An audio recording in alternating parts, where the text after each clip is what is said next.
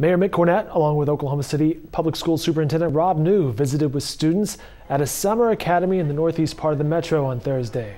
The city and the school district partnered together to bring a summer school program to more than 70 students. The academy focuses on engaging elementary school students through various activities to educate them in the subjects of science, math, technology, engineering, and reading. Like you do it one day or 2 days, one day? Have you played with Lego? We have 3 neighborhoods we focus on in the Strong Neighborhoods Initiative. Class in Tenpen, Class in North Highland Park, and Culberson East Highland, which is the school that FD Moon Academy is in.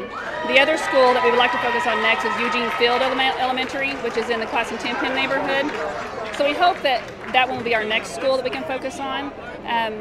It's mostly Hispanic, whereas this one is mostly African American. So those are 2 populations that we really need to work with on their test scores, as well as building neighborhood pride and neighborhood school pride and neighborhood pride in each of those neighborhoods. We feel like that is really education is really the ground level for addressing poverty, addressing education, addressing their lifelong skill levels that we hope they can even keep here one day and fill jobs in our workforce, in our industries, in our companies.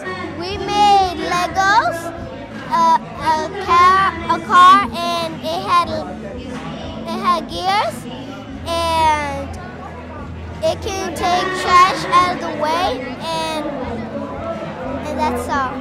Regardless of whether it's during the summer or the school year, I think the most important thing that you're seeing today is their engagement, their excitement, how much they love this learning opportunity.